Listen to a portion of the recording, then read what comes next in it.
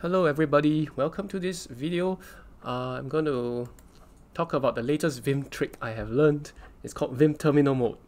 So here am I in my .NET stuff. I'm using some C# files, and let's say I just open my unit test.cs.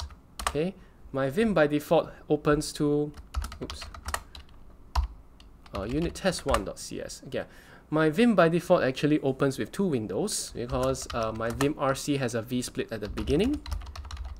Okay, vimrc has a vsplit in the beginning. I also set it to nowrap. Okay, so these are some of the convenient things that I have done. I will of course leave this in the description. But the latest thing I have found out was that you can use a terminal in Vim, which is a pretty sick trick. So if you see this, how do I run the terminal inside Vim? Okay,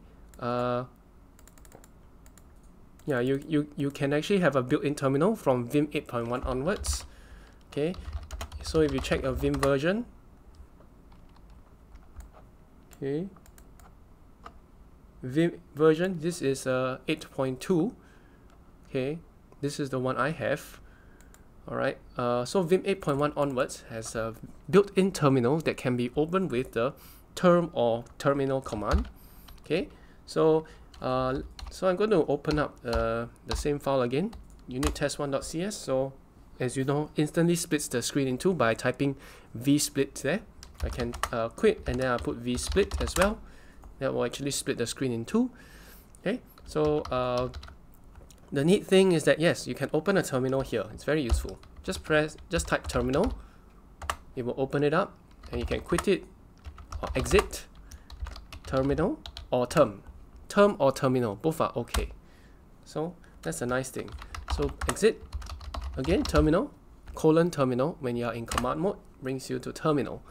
So in terminal, you can ls or do anything. You can even use an alternative shell like zsh. And you will use ZSH here. Though for screens this small, you can see that the ZSH thing actually takes up almost the whole line there. So maybe it's nicer to use Bash for this, unless you can configure ZSH to shorten the terminal bar or anything. And the nice thing is that, well, if you want to do build files like .NET build, okay, you can run it from the terminal. You press Ctrl+W to switch. Okay, you can of course use Git within terminal. You can do everything that you'd normally do in a terminal within Vim. Okay, so it will take a while, of course. It will be compiling stuff, and it took 19 seconds to finish. So let me clear or Ctrl+L. So yeah, that's what it does. The terminal is great. The nicer thing is that you can even do Git stuff on it, Git status, Git add, or you can change branches, do whatever you want. Okay. All right. So this is very nice, and what I like to do now is to show you a nicer setup for my vimrc. Okay. I will go to the end by pressing what, $? No, I can't remember what's the syntax. Oh, G. Yeah, capital G. Okay, capital G goes to the end of the file. Press O to open, and you just type terminal right here, save and quit,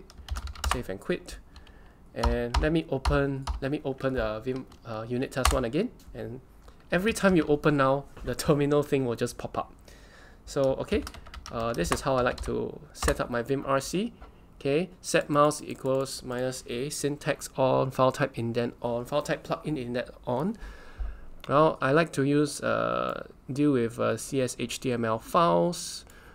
I set the line number and set the relative number. I vsplit and I set the text to nowrap. Okay, I can of course do terminal. Okay, beware of course to do the terminal before the vsplit. If not, it will end up something like this. Okay, open terminal.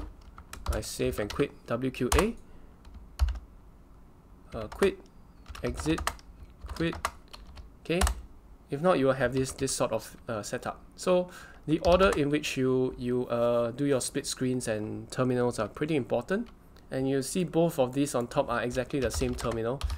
So it's pretty useless to do things like this. So don't do it like that. Open this and you put terminal.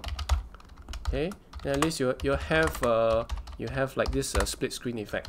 Because if you don't want this, you can always quit, and then you have a terminal on the left hand side, Vim on the right hand side, or yeah, you can just do the vsplit like this, and you can do the terminal on the right.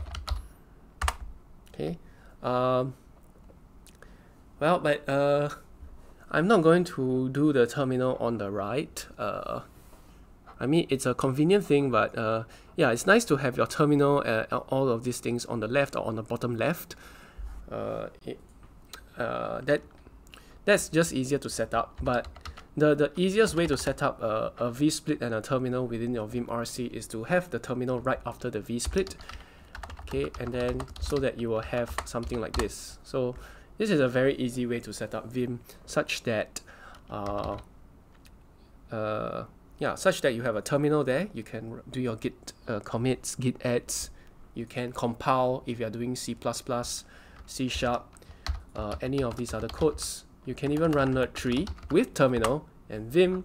So you almost have a full IDE. So IDE-like setup. Okay, let's see. Yeah, let me change the height. Obviously, with more things like this, you will need more screen real estate. Yeah, you need more screen real estate in order to get things done properly. All right, so I'll do vsplit, term, and like that. This is how I liked my Vim setup now. Okay, so that's it for today. Thanks for watching. Hope this was fun and helpful. It will make your Vim work a lot faster. And to navigate between each of these windows, just press Ctrl WW and you will be okay. Okay, I'll see you. Thanks for watching.